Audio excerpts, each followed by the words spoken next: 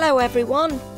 I'm here at the Hoylake Lifeboat station where I'm going to go sailing on this huge lifeboat behind me. Lifeboats are very important boats because they are life-saving boats. They rescue people who are in trouble out at sea. And look! This massive tractor is used to take the boat down to the beach and launch it into the sea. Just look at those caterpillar tracks. But the lifeboat wouldn't be any use without the amazing crew that sail her and look after her.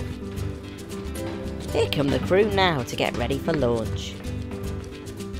These crew members are real-life superheroes who give up their free time to save people who are in trouble at sea. Today they're doing a training exercise. Look at the lifeboat coming out of the station now. The tractor is pushing it out of the station and down the ramp to the beach. Those caterpillar tracks are perfect for travelling along the sandy, muddy beach. The crew are also launching a hovercraft today, which can travel on land and sea by floating around on a cushion of air. These huge fans on the back are what pushes the hovercraft along, and it's very, very noisy. Here comes the lifeboat and the tractor. The tractor can go deep into the water to launch the lifeboat smoothly into the sea. The trailer tilts, and the boat just slides off. Here we go, we're out at sea. This Shannon-class lifeboat can go really fast, so that they can get to people in trouble as quickly as possible.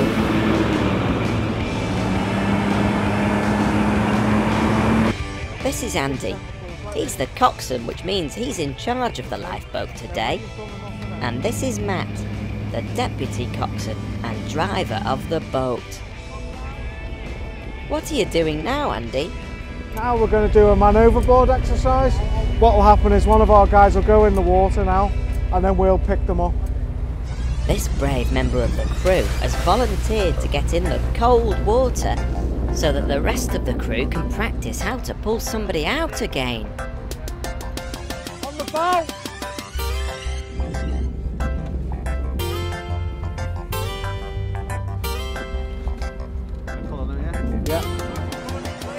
They use a special harness and ropes to pull him out as quickly and safely as possible. Just look at how the crew all work together as a team to rescue him.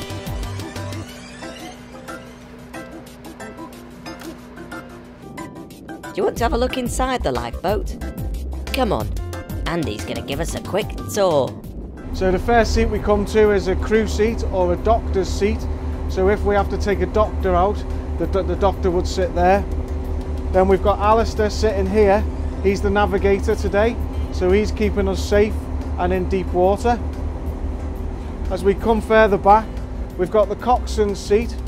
So the coxswain sits in the middle of the boat and he's able to look at everything that's going on around the boat. Alongside the coxswain we have the mechanic's seat. He's looking after the engines and he has all the controls he needs for operating anything we need during the journey out to rescue someone. We've got the radar seat. The radar is a great piece of equipment. The radar will see in the dark or it'll see through fog when we can't see anything. And then we have the helmsman's seat. This is where the lifeboat's driven from. At the minute there's no one sitting in here because the lifeboat's getting driven from on deck. Thanks for the tour, Andy. The tractor's waiting for us on the beach, ready to tow the boat back up to the station. Whoa, Matt, we're about to hit the beach. You better slow down. Matt. Ah! Oh. We're okay. I see. That was supposed to happen. The lifeboat's very strong and it's designed to hit the beach at speed. Now the tractor can come along and tow the boat up and onto the trailer. As well as the crew on the boat, there is also a shore crew who make sure that the launch and recovery go smoothly. Wow, that's like magic. The trailer can spin the boat around in a circle so that she's facing the right way out to sea for the next rescue mission.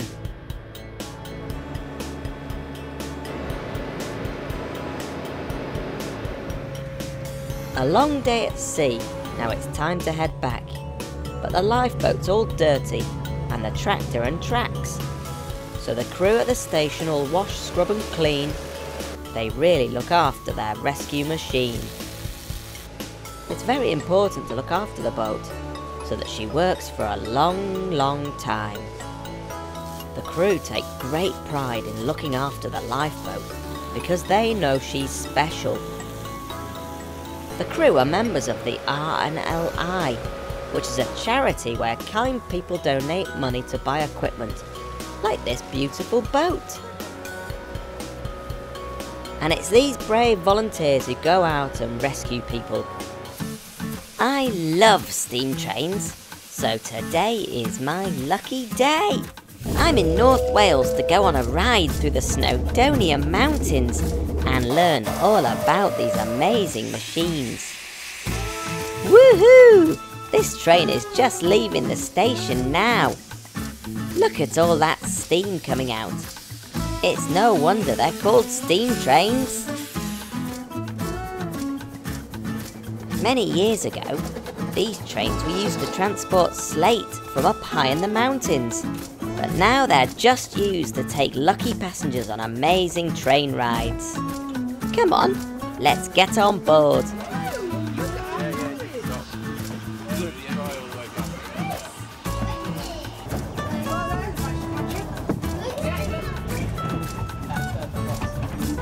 These old-fashioned carriages are very comfy, and you can even get yummy hot chocolate served straight to your seats.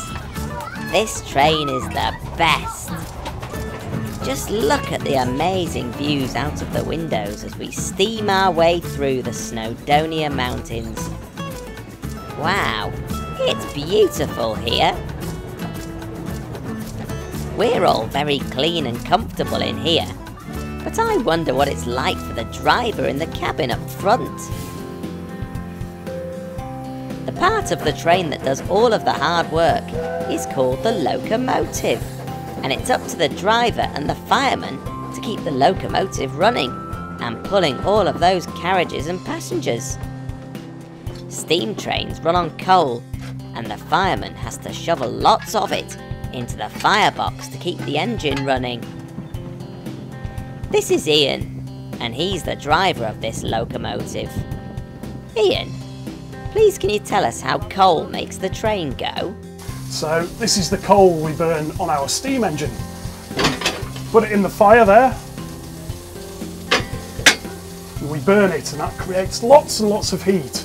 And that heat we use to boil this water. It's just like boiling your kettle at home. It makes the steam come out the top, but we capture that steam and we send it to the front of this steam loco, and that makes us go. To make sure there's enough coal for the journey ahead, the crew have to load up the train's coal from the coal store at the station. This is hard, tiring and dirty work. All of the crew that work on the train are volunteers too, which means they don't get paid. They do it because they love the trains. This is Claire, and she's the fireman. It's her job to load the coal into the firebox and keep that fire roaring. And what I'm doing now is I'm making my fire bigger because we're pulling a very big train today, so it needs a nice big very hot fire to be able to do that. I love steam trains because I just find them magical. As well as loading the coal into the train, it's just as important to make sure the train has plenty of water in the tank, because this is what gets turned into steam, which pushes the train forwards. The crew are topping up this train's tank with water now. Wow, this one's thirsty. Ian, how do you drive a steam train?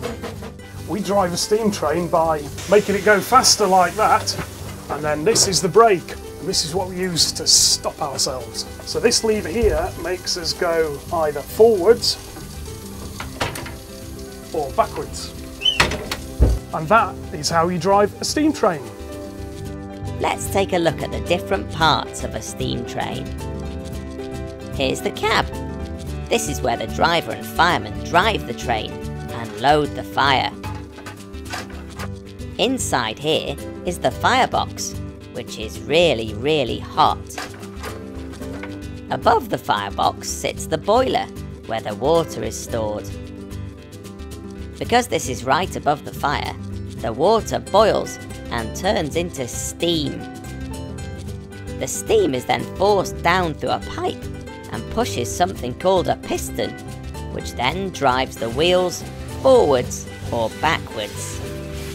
This is the chimney, which is where the smoke from the firebox can escape. And most importantly, this is the whistle. The whistle works when I pull this handle. And that means that steam is going up to the whistle and making the sound. Ian's connecting a carriage to the locomotive. This is called coupling.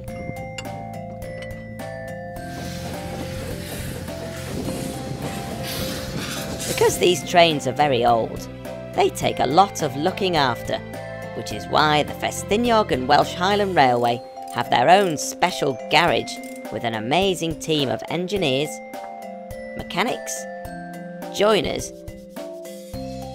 and painters. This place is a hive of activity. In here, they're building a brand new carriage from scratch. And in here, this is where the beautiful details on the outside of the carriage are painted on by hand.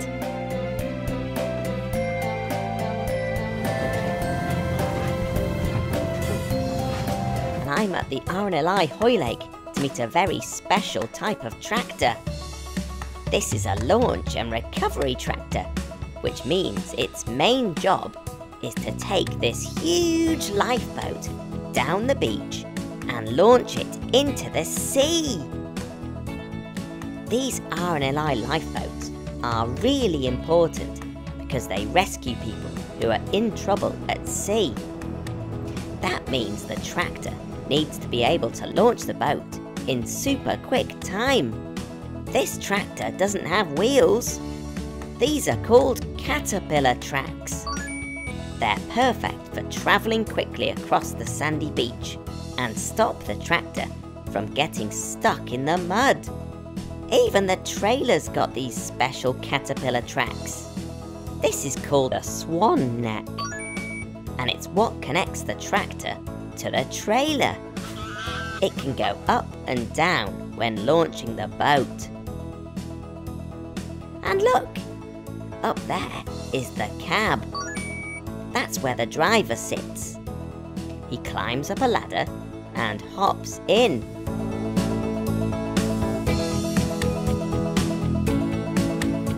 Look, the amazing crew of the RNLI are launching the lifeboat right now. The tractor's pushing it out of the station and down the ramp to the beach.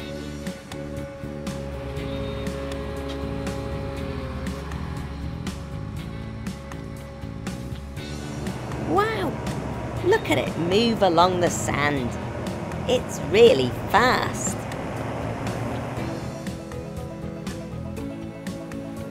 I almost forgot to tell you. This tractor's amazing because it can go under the water. No water gets into the cab because it's totally sealed, a bit like a submarine. Look how deep it's gone. The driver lifts the swan neck, which tilts the lifeboat. Then the boat just slides off. Hooray! The crew of the RNLI are volunteers. They give up their free time to save people who are in trouble. which means they also have to do a lot of training.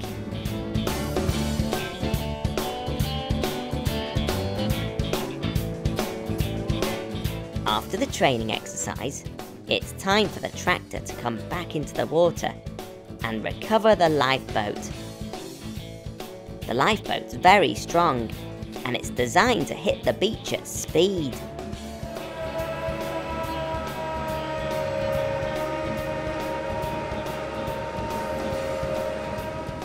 This is the winch.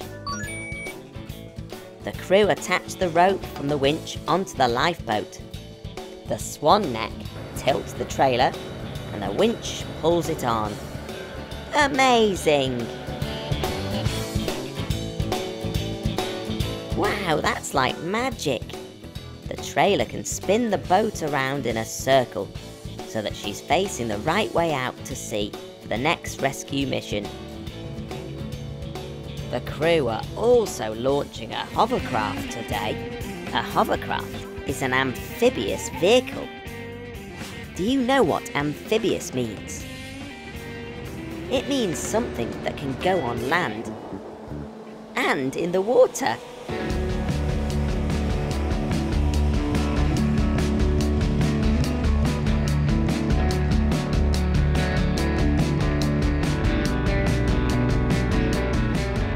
This is Chris, and he's today's hovercraft commander. Great to see you, Gecko. Coming into our lifeboat station. It's amazing inside this lifeboat station. There's so many huge vehicles that are all designed to rescue people who are in trouble at sea. Gecko, would you like to join us on a hovercraft training exercise? Oh yes, please, Chris. To stay safe, warm and dry, the crew have to wear this safety gear. The helmet is actually called a Gecko helmet. Can you believe it? It's a real team effort to launch the hovercraft. Push, team! The hovercraft is very heavy, so a big tractor is used to tow it safely down to the beach.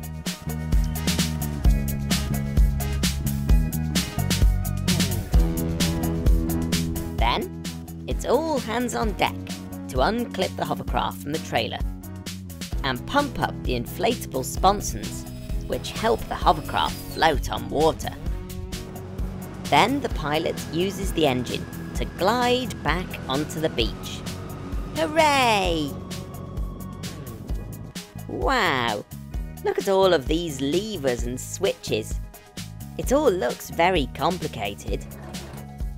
Nick is the pilot, and it's his job to fly the hovercraft. To start the engine, Nick turns this key. We can't see them, but underneath the hovercraft are two fans, which blow air downwards. This fills the skirt with air, making the hovercraft lift off the ground. Wowzers trousers! The big fans at the back are called the thrust propellers, and these push the hovercraft forwards. When Nick moves this lever, the rudders at the back move. It's these rudders that steer the hovercraft left and right. Nick makes the fans move faster and the hovercraft glides forwards. Woo, that is amazing!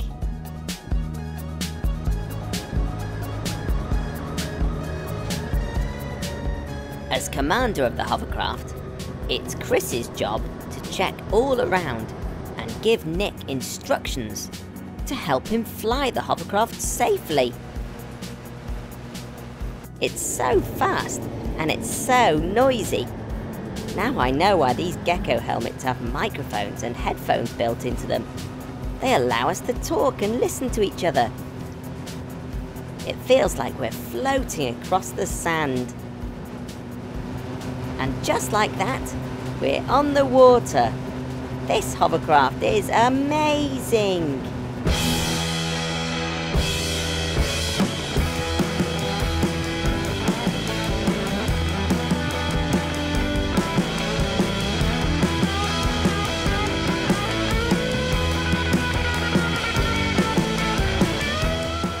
now time for me to hop off and let the crew do their training exercise.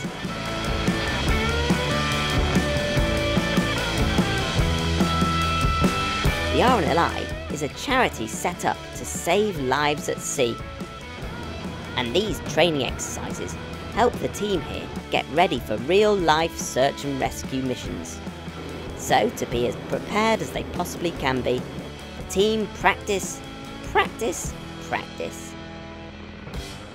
Today they're practicing how to rescue someone who is stuck in the mud.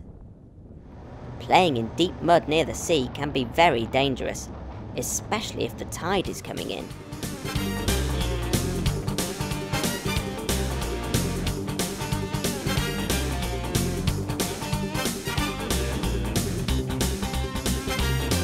Now that's what I call getting stuck in. Tides are the rise and fall of the levels of the sea.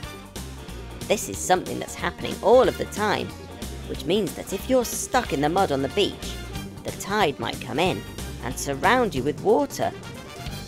It's very important to respect the water and make sure you check when the tide is coming in, to make sure you're safe when you're at the beach.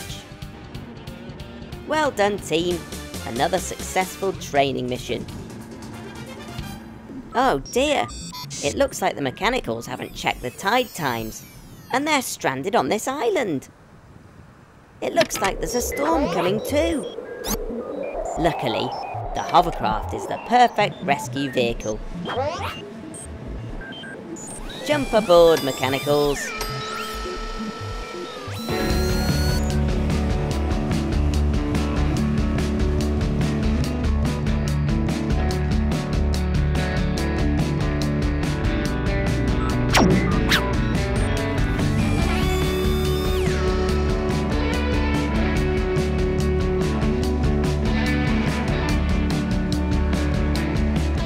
Look how muddy the hovercraft is.